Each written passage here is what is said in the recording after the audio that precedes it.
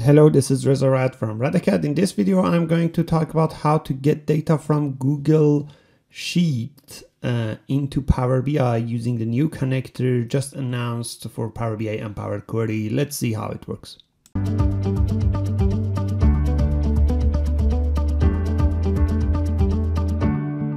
The Power BI Desktop November 2021 feature came with a lot of interesting features. One of them is Google Sheet connector. It's a new connector. It is preview, or let's say beta edition at the moment, but it allows you to connect to Google Sheets, and there are information about it in Power BI blog and Power Query blog. Power Query blog has a little bit more information in it about it.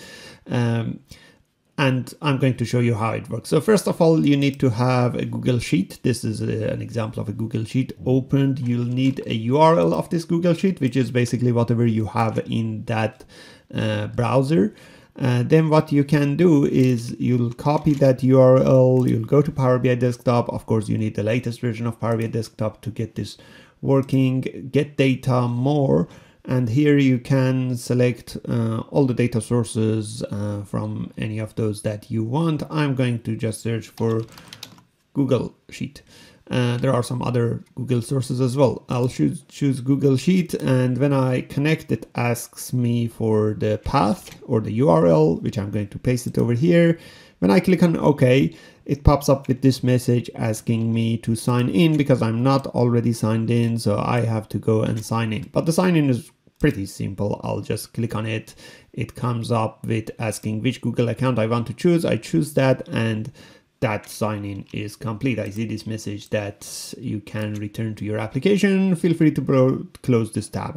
I can easily close this, go back to Power BI. Here now I can see that I already signed in, so I don't need to sign in again. I'll just click on connect, and that's basically it. You have connected to that Google Sheets, and similar to connection to the Excel, you'll be able to see all the data sheets there. You can click on any of these and see the preview of the data here.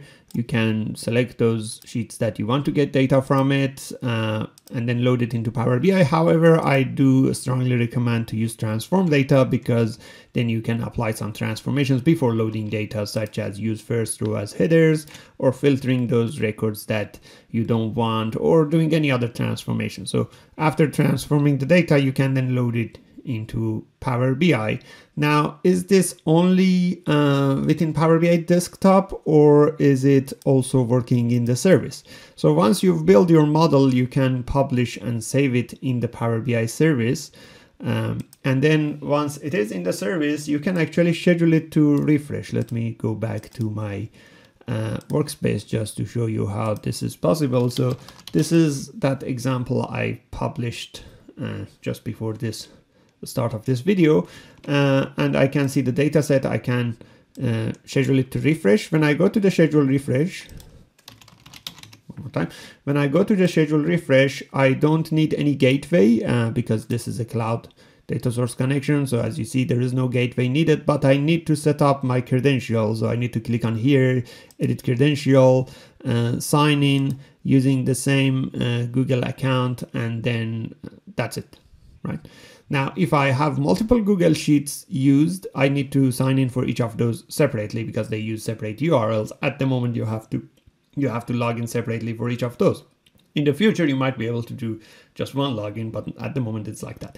After you've done that, then you go to schedule refresh, enable it, and add any of those times that you want to schedule it to refresh. That is how it works really easily. Now, some limitations. This is of course a beta or preview edition. It has some limitations. One of the limitations is that you cannot connect to like a folder in Google Drive and populate all of those into Power BI like the way that you connect to a folder in SharePoint or an on-premises folder. That doesn't work. You have to connect to each of those files separately. Again, at the moment, in the future, it might change.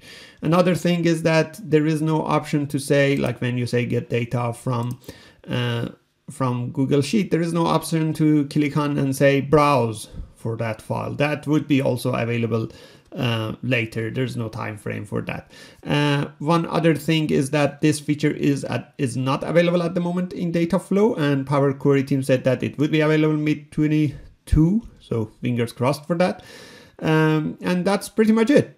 From my point of view, this is a really good feature because a lot of people has their data in Google Sheets. In fact, this was one of the top voted ideas in the ideas.powerbi.com website, over 3,000 votes, and people been looking forward for this. This is a fantastic addition because now you can automate that process. Previously, you had to download that file, import it in Power BI, which wasn't really automated. Now it is all automated and you can schedule it to refresh. Of course, it is preview. Of course, it has some limitations, but those would be lifted soon, I believe, in the next upcoming month. I hope you enjoyed this video and this helps you in your Power BI implementation. Let me know about your experience with this connector down in the comments below. If you like this video, go ahead and subscribe into our YouTube channel. We have weekly videos on Power BI and AI. Thank you.